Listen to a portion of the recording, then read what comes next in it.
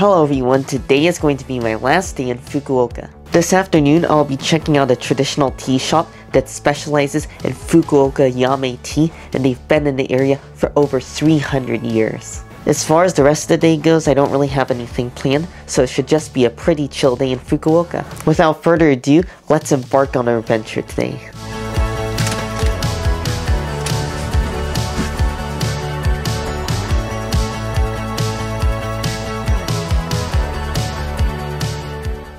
I just finished up shopping here at Uniqlo, and now I'm going to be heading to lunch at Tatsumi Sushi, which is just inside of the Iwataya department store that I was at yesterday, and it's a super popular sushi chain, so I think it's going to be pretty great.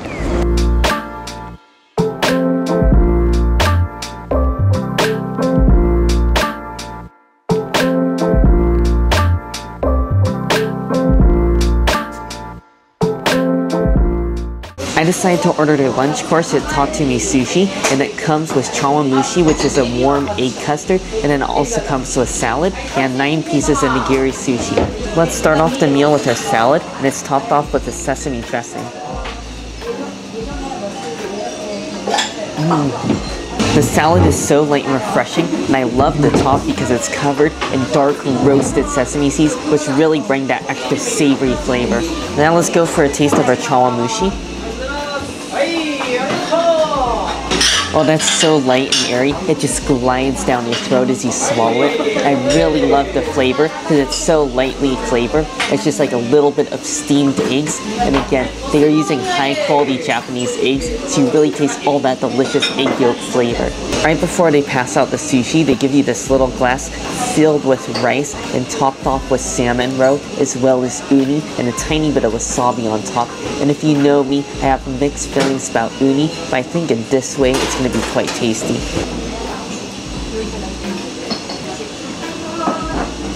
That's actually quite tasty. I really love that they don't give you too much uni, since it's a very dominating flavor. It has a bit of a savory, briny, irony flavor, but then that's really mellowed out by the vinegared rice, and then you have the little burst of the salmon roe as well. And to round it off, you just have some of the wasabi flavor, which cuts a little bit of the strength of the uni. We also have this clear soup broth. That's delicious. It's just a clear dashi broth, and it's warm and comforting. But now we gotta get on to the main part of the show, all of the sushi. Without even trying the sushi, I can already tell that it's high-class sushi, since it's already seasoned both with sauce and with wasabi. Let's start off with the squid.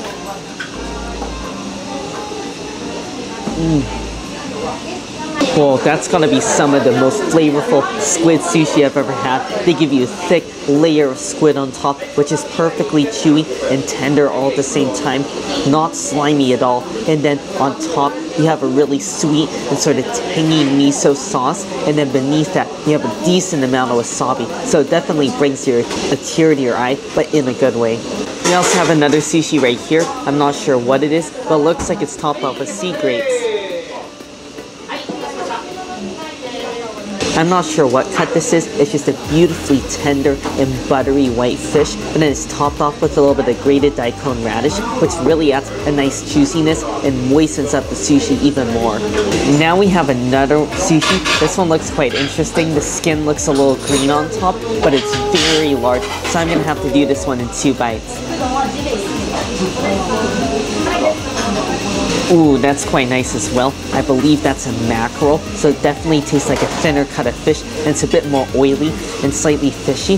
However, that fishy flavor is definitely cut down by all the condiments they add, since there's some fresh, raw green onions in there, which add a nice crunch, and then a sweet soy glaze.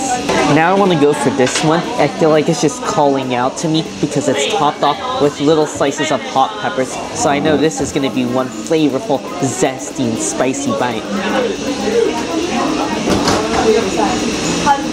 The fish just has a slight chew to it, and it's blanketed in that same sweet soy sauce I had earlier. And at the very end, you just get a little bit of heat from the chilies on top.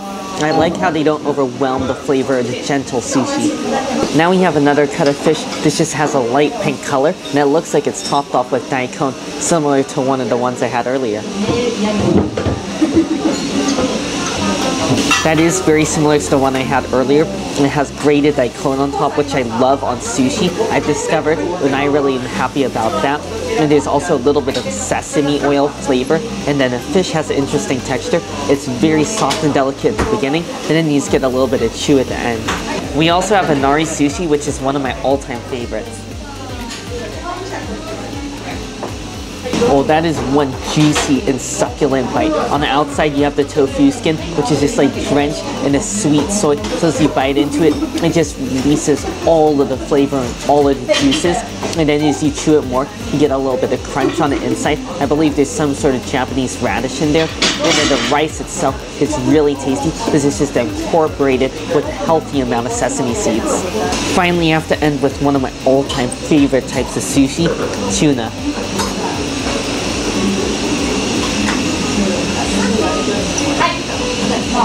That is just melt in your mouth tuna, which is really impressive considering it's just a lightly fatty cut.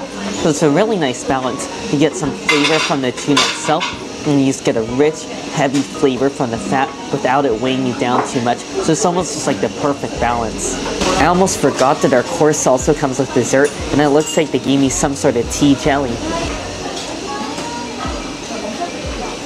This just tastes like a coffee jelly. It has a really nice bouncy texture. And the flavor is slightly sweet and also slightly bitter from the coffee. And I think overall it's a well-balanced dessert. And I also like how it comes with a little bit of whipped cream. That was such a nice and refreshing lunch. It was quite different than the lunch I had yesterday. And now I'm going to be heading to 308 Year Old Tea Shop.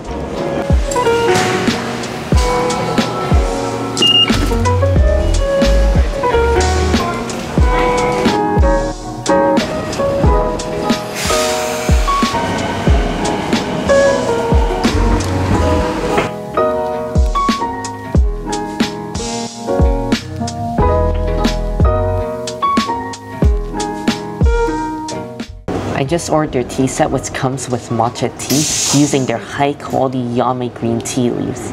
You also have two choices of tea cakes to go along with your tea, so I decided to get their candied sweet potatoes as well as their matcha financer.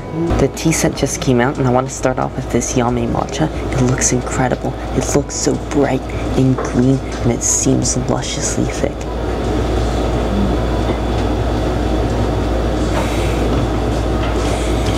That is the perfectly made cup of matcha tea. It's the perfect warmness. It's not too hot where you're gonna burn yourself, but it's warm enough where you can really taste the tea at its maximum flavor.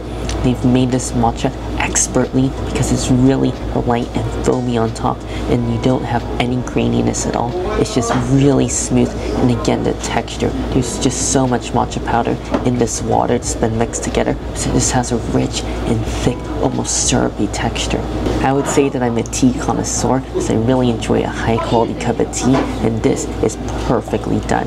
Definitely a must try for some really high quality matcha tea, but I also have some tea cakes to try out as well. This is their candied sweet potato.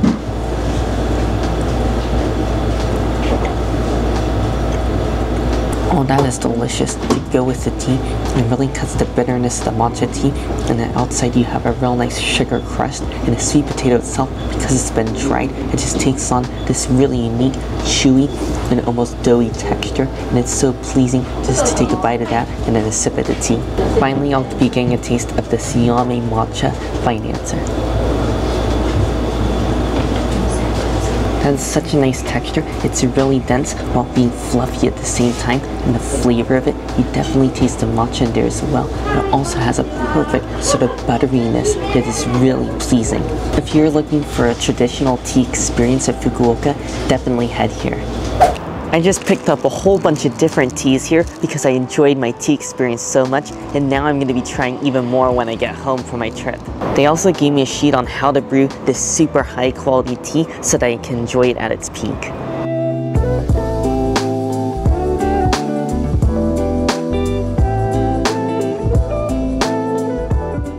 I know what you're thinking. Yes, I came back to Oishi Korea today because I enjoyed the kakigori I had yesterday so much. I ordered their milk kakigori flavor, which is made with milk from also in Kumamoto Prefecture. Let's give this a taste. It looks like it's topped off with a milk syrup. Whoa.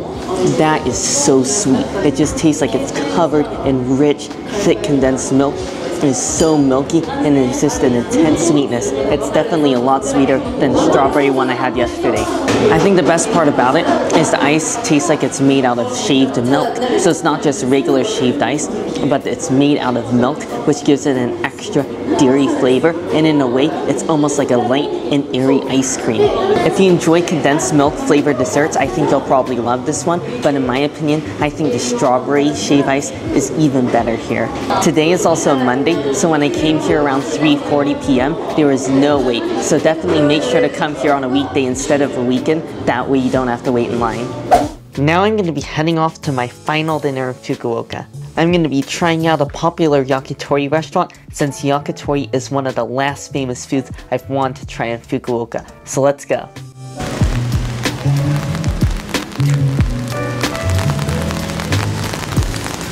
I arrived here at Toribudo and I placed my order. The hotel concierge recommended that I try out this place since it's known for being a higher-end yakitori restaurant. Yakitori is grilled chicken skewers, so I got a whole bunch of different types ranging from chicken tail to chicken heart. First, I'm going to start off with the dish that they use to cover the table charge. This is the chawanmushi or egg custard.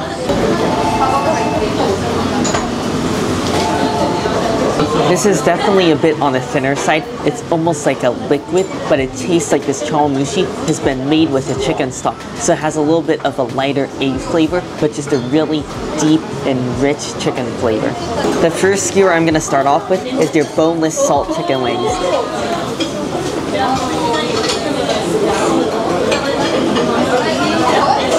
Wow.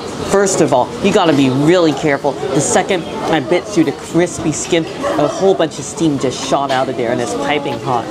The chicken is ultra juicy and I think the skin on the outside is the best part since this is covered in a layer of salt. So it's really savory and the chicken almost has a buttery flavor to it because it's so rich. Now for their garlic sprouts, it looks like it's covered in some sort of seasoning.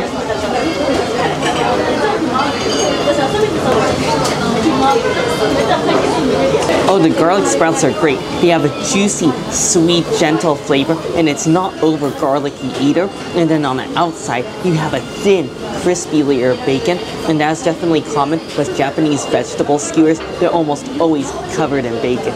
Now for their beef skewer, and this is just covered in green onions.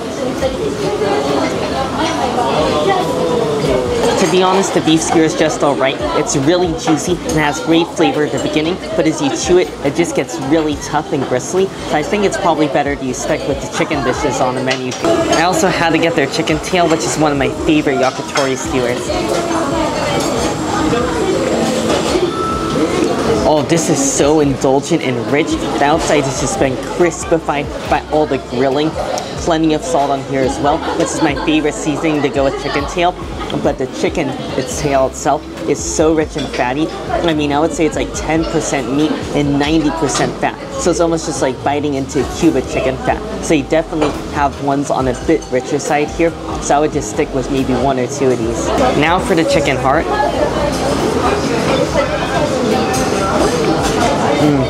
If you've never had chicken heart before, definitely give it a try when you're in Japan. It's so juicy, has a rich, irony flavor without tasting bloody, and to me it just tastes like a tender, juicy cut of beef. I also got chicken gizzard, which was probably my favorite cut of chicken that I had on my last trip. Oh, the gizzard's great as well. It's just got a really unique, crunchy, and meaty texture you don't get from any other cut of chicken. And then the flavor is also nice, a rich chicken flavor. And this one definitely doesn't taste quite as irony or rich as the chicken heart, but it's so much better than the chicken gizzard you get back in the US, because that stuff is usually like a tire and just has no flavor. This is awesome. I also got chicken and green onion, which is negitoro. That is one of the juiciest and tenderest cuts of chicken I've had so far. It's just covered in a sweet sauce, and I feel like that really absorbs all the flavor from the grill, all that smoky goodness. And then to go with that, you have the green onions, which are cooked perfectly because they're so juicy and they really add to the dish. I also got one final mysterious dish, which is called the chicken lantern. I'm I'm still not particularly sure what it is. It just tastes like a chicken intestine to me, I'm guessing. And it tastes like a little bit of chicken meat wrapped around a chewy intestine, and that's actually quite tasty. I made it back to the hotel after dinner, and once again, I am stuffed since I got totally carried away and I ordered way too many yakitori skewers. Without a doubt, this was a totally successful last day in Fukuoka. Anyways, I really hope you all enjoyed the video. Make sure if you did, give it a like, and also make sure to subscribe. And I'll see you in the next video when we go to Kagoshima.